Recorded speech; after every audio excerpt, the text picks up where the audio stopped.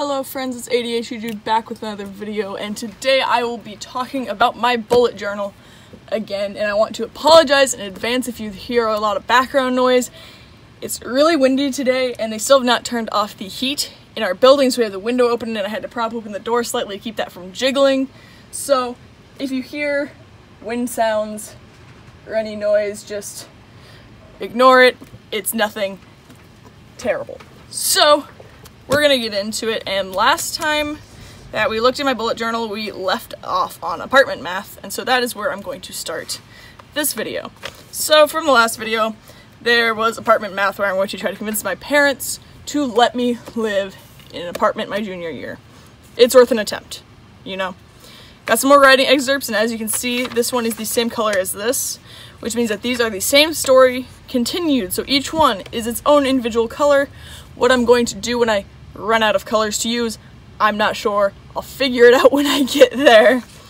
And here's just an angry message that I was writing because I was mad at somebody from my past.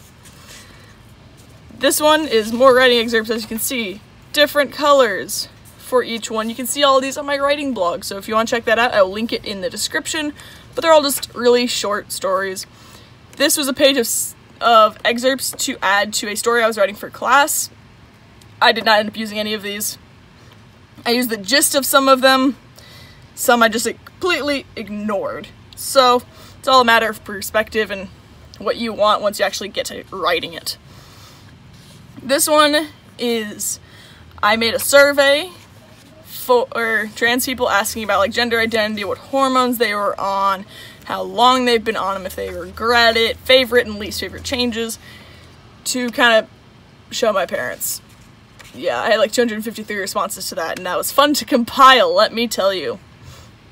When I eventually got to this page, I didn't know what to do with it, so I put a Serena Williams quote on it. It says, "A champion is not defined by their wins, but how they can recover when they fall." I liked it. It was an inspirational quote. I was a fan. This page is just for testing out different ways of doing titles and fake calligraphy, so I can get better at that, because I'm trying to make my bullet journal more like fancy aesthetic. I wish that were me, because I want to be goals for once in my life.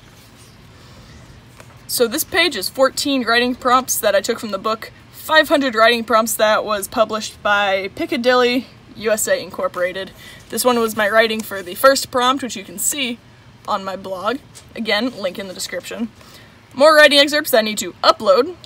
And then I didn't do a title page for this, which I kind of wish that I did, but can't go back and change the past. So this is kind of like my YouTube social media-esque section, where I'm tracking my subscribers, my subscriber count by fives, and I got down to 230 before I like ran out of room.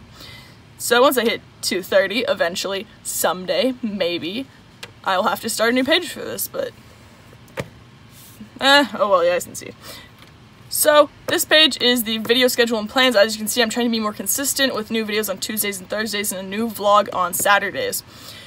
New videos are also possibly on Sundays and Fridays if I have time, and a possible new vlog would be on Wednesdays. And then once my channel gets bigger and I feel like I can actually do a live stream and have people participate, it'll be on Wednesdays. But I will let you guys know when it gets to that point. And as you guys know, if you've seen my other videos, this page used to be further back, somewhere up in here, I'm not sure where, but I migrated it here to be in the same section to make it smaller, more compact, and more easily able to be read. And then I'm also tracking my channel analytics each month. As you can see, I'm able to track through August of 2020 because that was how much space I had. But as you can see, I'm tracking the watch time, the views, the average view duration, the average views per viewer, the impression click-through rate, and the amount of gained subscribers. I'm not tracking subscribers lost because I don't honestly care that much. And then here's where I'm planning videos. As you can see, today was originally supposed to be remembering to eat, but I did not want to do that. Instead, I want to do a bullet journal video, so I'm going to have to white that out and change it, and then move that to probably next week at the soonest. So as you can see, I left some open pages for video plans, so I'll be planning them out at the beginning of each week. And then here are my channel goals. One of them is to reach 100 subscribers. Start earning revenue, even if it's just like $100 every year or two. It is something, and I'll be proud of myself. I want to get 50 plus views on a video, which I think I might have already gotten, but I'll have to check. I'm not counting the intro because honestly that's not really a video. Get 5 plus comments on one video. If one of you tries spamming comments to get me to get this goal, that will not count. I will tell you that now. I want to learn to make better thumbnails, and I want to also be able to do better descriptions and titles. And one thing I thought earlier that I need to add to this page is to work on being able to edit better so that I can be more engaging. And then for this one, if you guys follow my Tumblr, you know I made an Instagram for ADHD Dude, and this one's my follower tracker count, which I think I have 6 right now, so I should need to color in the 5 bubble when I get the chance. This one, if you don't know what that logo is the Fitbit app logo. It didn't go well, but I'm tracking my steps, calories, and etc. that for each day. So I'm tracking my steps, my resting heart rate, how many floors I climbed, how many miles I walked, how many calories I burned, if it caught any exercise somehow, and that means was it charging that day so that I know whether or not I should be like, oh, why is this so low? Oh, it's on the charger. Like tonight I'll have to put it on the charger because I have work, and so that will obviously affect my numbers, and so this way it's know in advance kind of that it happened. Here's some date ideas that I came up with because I was bored. There's a sticky note where it just says me a bunch, and it's for my pens that are already used for writing excerpts so that I don't copy colors. And as you can see, this is more writing excerpts that I need to upload to my blog. This took forever, writing 24 numbers a whole bunch of times. That was not a lot of fun, and as you can see, I've not been getting a lot of sleep. So this would be like, oh, Tuesday night, Wednesday morning. I'm not going to mark it here too because that'll throw me off. It'd just be like more like, oh, Wednesday after I woke up, when did I next go to sleep? So as you can see, I've not been getting enough sleep, and it's a problem. But I will get more sleep, I promise, because Saturday, the dorms close at like 3 p.m. and I'm going home for spring break, so I will get more sleep, I promise. This section I spent a lot of time on. I think almost 3 hours on. As you can see, I'm again trying fancier titles and stuff. This is writing and grammar tips, help, and more. Because I'm a writer, obviously, so it's stuff like, oh, the rules for using semicolons, how to use a colon, character types, so that I know more what I'm talking about during discussion for workshops, the types of conflict, along with figurative language, conjunctions, which these ones are just listing the conjunctions, and then this page is like how and when to use / punctuate these, what a clause is, because I figured why the heck not, sentence structure of the simple, compound, complex, and compound complex sentence types, the different types of pronouns. I did not know that there were this many, but there are so many. And there are the parts of speech, because sometimes it's important. I'm not sure I wanted it. Don't judge me. How to use apostrophes, comma rules, which there are 13 that I found online from one website. I don't know why I didn't write it at the bottom, but it was some business website, so I will go back and add it. And this one's common grammatical mistakes like fewer versus less, lie versus lay, whose and who and whom, and affect versus effect, which honestly I struggle with affect and effect and lie and lay because honestly it's just difficult. And because I'm a writer and I eventually, want to get published and send in a manuscript to hopefully be accepted by a company, I decided to write out a manuscript format that I got from jerichowriters.com/manuscript-presentation so that I have information on the gist of what you should do. And I'll probably link this website also down below and any other website that ends up popping up because I think there's at least 1 or 2 more. So I will link those in the description so that you guys can check them out if you want to. This one was tips for writers, which I just pulled from a bunch of different websites that were like quotes from authors of what you should do. And I wrote down 12 of them because I liked these ones personally. There was no other criteria for it. I just liked these tips. And these are helpful websites I will also link in the description. There's a thesaurus, a website where you just put in the word and it tells you rhymes for it.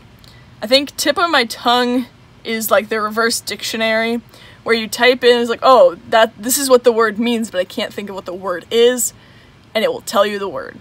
if it can figure it out. So it's a pretty cool website. And then I also have a YouTube thing for an audio library for like ambient music to listen to figure out like ambient sounds in writing, because that can be really difficult if you're just trying to imagine what it would sound like. It's easier just to actually hear it, so that's why that's down. And this probably took the most time. I got this from spwickstrom.com/said, and it is over 300 words to use instead of said, separated by emotion that it corresponds to. Now, as my professors have said, you know, using said is not a bad thing, but I like having the options that, and I'm proud of this. It took me forever, and I love it. Now, I'll probably use some of these at some point. And then, as you can see, I'm trying to do, like, them fancy titles. And this is for me to be able to track when I'm writing, because I need to write consistently, and I should write every day. As you can see, I did not yesterday, and I made this yesterday, but I also made it late at night, and so I did not really have time to, but I will hopefully end up writing at some point today, where I'll put the date, how many words I wrote, and what the heck it is that I wrote. And this one is also specific to a story that I'm writing, which I'm hoping to maybe be able to turn into a novel. Don't quote me on that. Actually, no, you can. I don't care. But this is the page for the date, how many words I added, and the total amount of words now, because for writing specific genres and for specific groups, you want to have a specific amount of words. So this is just for me to be able to figure out what the heck I'm doing, honestly, because I'm a hot mess.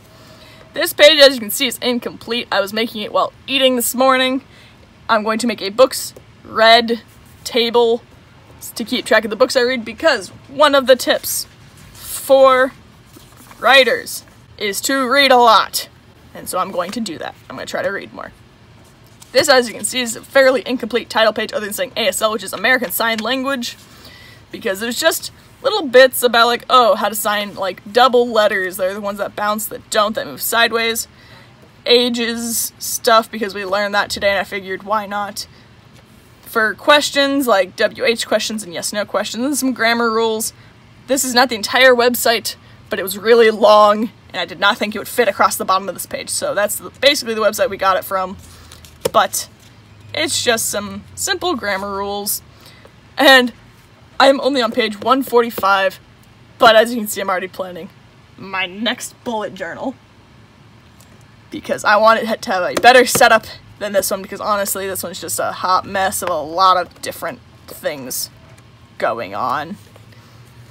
So that is it for this video, and I hope you guys have a great rest of your day, and I will see you next time.